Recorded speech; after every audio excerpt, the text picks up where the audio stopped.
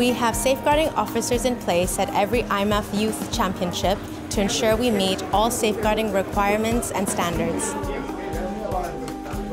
After having competed many times in international tournaments at IMMAF, I've concluded my athletic career. Yet I remain in the sport of MMA in my capacity as a safeguarding officer at IMMAF, maintaining the safety and integrity of the athletes.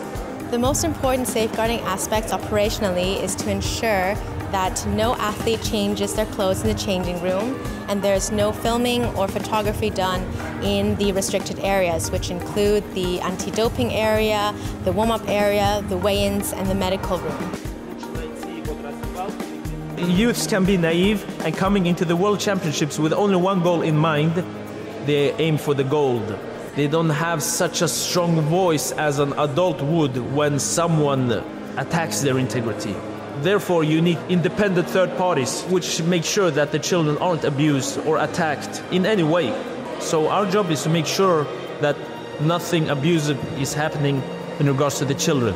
Another important aspect in safeguarding is the reporting process, that people, athletes, coaches, staff are able to report any concerns that they may have.